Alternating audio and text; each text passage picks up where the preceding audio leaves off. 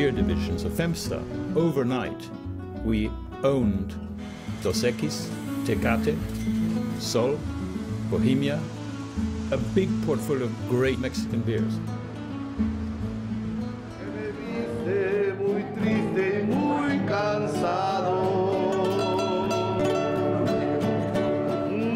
We exchanged our brewery for Heineken shares.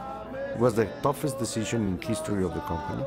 We discussed at length this with the family, with Charlene and Michelle, and even the kids. And we asked them, would you consider us as your cousins? And they said, yes, we don't have cousins. The kids don't have cousins, so we're glad to consider you and your kids as cousins. And that helped us a lot to make the decision. And we are now the second largest shareholder of Heineken. And of course,